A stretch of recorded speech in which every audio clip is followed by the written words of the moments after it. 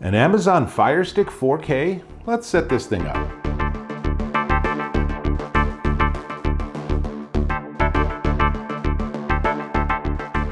Dave Taylor here, and I got an Amazon Fire Stick 4K streaming device at this screaming good price from Amazon. So I figured, well, obviously, first thing you gotta do is take it out of the box and set it up. So that's what this video is about. And all I need is the Fire Stick 4K, includes everything you need, including its batteries, and a TV or monitor that has HDMI in, and ideally is a 4K unit to give you the best possible results. So before I get started, let me give you just a super quick rundown that this is 4K Ultra HD, supports UltraVision, HDR 10+, Dolby Atmos, 7.1 audio. I mean, it's a really remarkable little device. In fact, why don't I just start opening it while we talk? Let's see. So there's a strip here, and this might or might not be the right thing to do, but here we go. So I like that you don't need knives or anything to open things. So it's just a piece of plastic, and then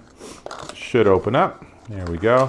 And Amazon's put a lot of effort into more environmentally friendly packaging, which I appreciate.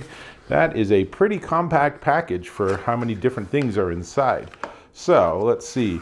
This is actually the unit itself, the Fire Stick 4K, and it comes safely ensconced in plastic, which we'll obviously have to take off. And you can see it's pretty big, and it has that HDMI on the end. Now, this, once we get it all hooked up, supports Netflix, Prime Video, Disney, Apple TV, Peacock, you name it, they probably have support for it. It even comes with, currently at least, a 6-month MGM Plus subscription for free. You can also use this for live TV, with subscription probably, and there are streaming channels too, like Pluto TV and the horribly named Freevee, which is another free television system from Amazon. Not only that, but did you know this is a gaming device? All right, it's not a PS5, but Amazon Luna supports streaming games, and you can download the game and use this for some limited gaming. I think this also is compatible with their game controller, but mostly for this, you'll be using this remote control. And so this one requires those 2 AAA batteries, which Amazon says is in the box. We'll have to, let's see. If I were batteries, where would I be? Well, we got this power plug. And here we go, 2 batteries. Like I said, this is quite the little puzzle box here to get everything out of it. And then there's instructions, and finally there's a cable, because the Fire Stick itself needs separate power, but there's a trick you can do with that. So let's see if I can get this piece out. This last piece that either is pushed or pulled out. This last piece is a HDMI extender in case your TV or monitor is configured such that you can't just use it by plugging this directly in. My monitor should work fine, but here we go, is that HDMI extender. So that's everything. I'm going to fold this up. I'm going to get all the plastic. I'm going to just put it all right back in the original box if it will fit.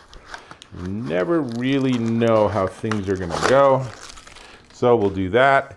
And so there's that. And now it does have a little hello instruction, but we're going to try something different. Now, first off, let me spin this monitor around so you can see the back. A lot of monitors actually have USB-A plugs, and that makes it super easy, because then you can use the included cable to go from USB-A to power your Fire Stick. So there's a lot of wires you'd end up with on the back, but no other power source needed. Since I don't have that, I'm going to have to use the power adapter included, which means I'm going to have to bring another wire in to be able to plug this into something.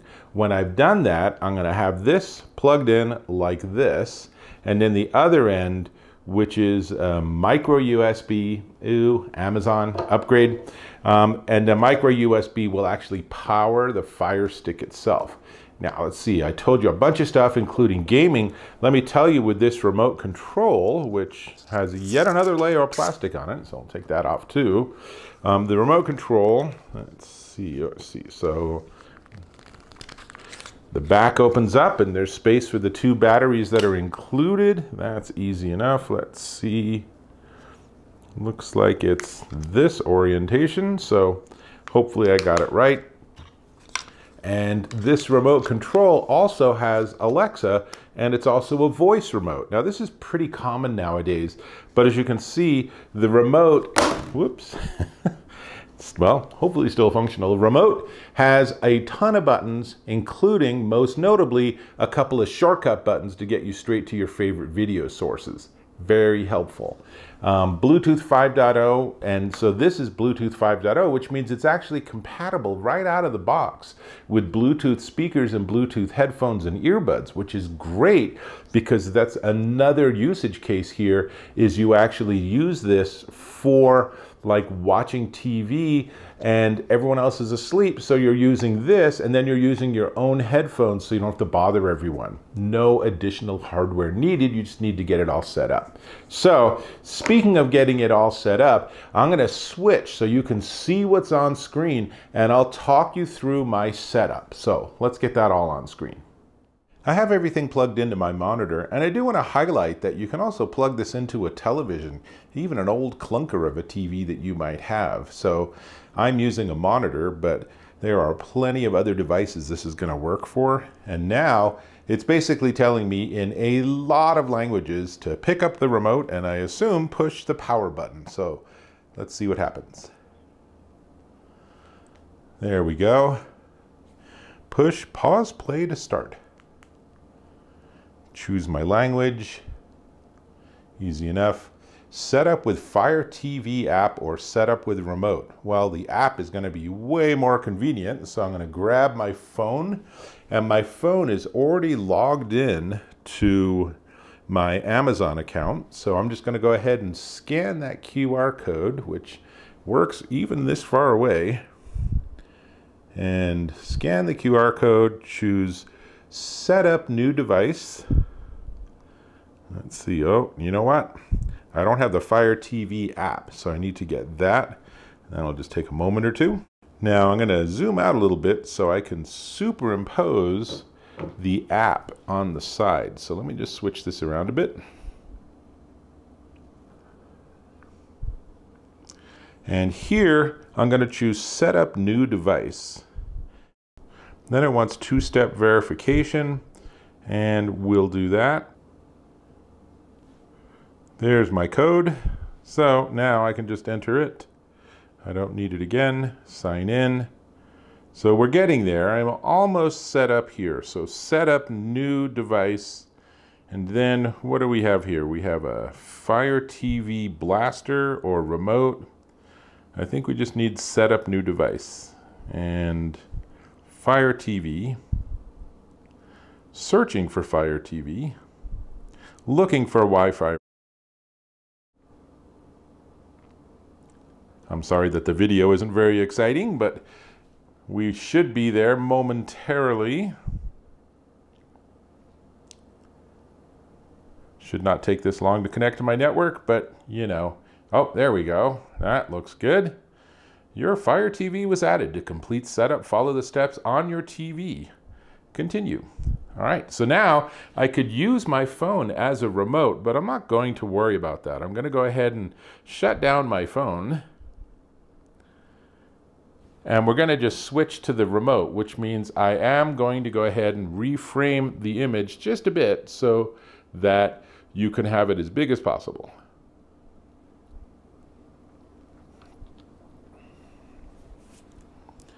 I'm also going to skip the download the latest software, which is not very exciting. So I'll be back in just a moment. Finishing updates, connected to Amazon, successfully registered. So exciting. So let's see, this will be registered to your account, okay? Your Fire Stick is designed with kids in mind, but we're not going to use any of the parental controls because I just want to get to the home screen. And you'll note as I've gone along, the setup is really a breeze. You know, the key here is to get your phone set up. So now let's hear that we get some audio.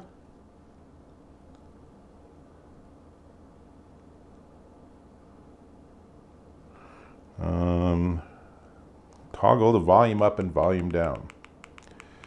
Did the music change and come out? No, because this unit doesn't actually have speakers, but we can fix that. I'll plug in speakers later, so I'm just going to say yes, it's all good. Your remote is now set up, optimizing, and it's worth noting that a lot of computer monitors don't have any built-in speakers, but they do have audio out. So that does give you a different way to get to it. So the circuitry works and it can see the audio signal. It just doesn't have any speakers to play it. A world of kid-friendly content? No. Choose your streaming services. Get started. No thanks. Let's just go get to that home screen already. So easily navigate, personalize with profiles, decide what to watch, customize the apps in your main menu. All of that sounds good. And finally, who's watching it? Me. Finally, maybe. Here we go. Finally, we are on the home screen. And as you can see, it is a clean, crisp picture, and I can use the remote control to navigate around and to go to different apps and different channels and different shows.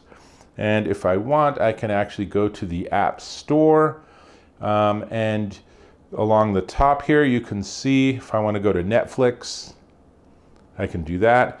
And it loaded pretty darn fast, right? Download, I already own it, so let's just download it onto the stick. And then while I'm at it, let's go ahead and get Disney, which I also have. Okay. And so this should give me the same option of downloading it, which sounds good. And then I can go to, let's see, well, let's grab Hulu.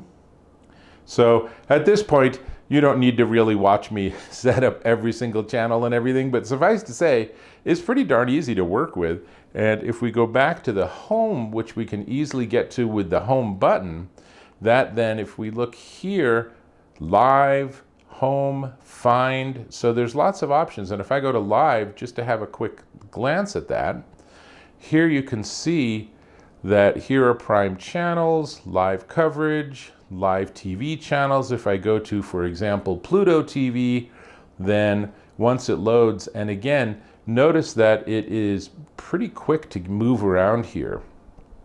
So that one's queued, but once I get that downloaded, I can then get that sort of traditional grid of TV programs and decide what I want to watch. Now, that's really everything. So what I will say is that this Amazon 4K the Amazon Fire Stick Fire TV 4K unit is at an extraordinary price right now on Amazon. It's normally $49.99, and I picked this up for $22.99. So for $22, imagine having this all configured and ready to go with all your apps downloaded, and then when you go to a hotel, switch Wi-Fi using your smartphone because it can pair with the device, and now you have your own world of video content at a hotel instead of being stuck with their poor choices.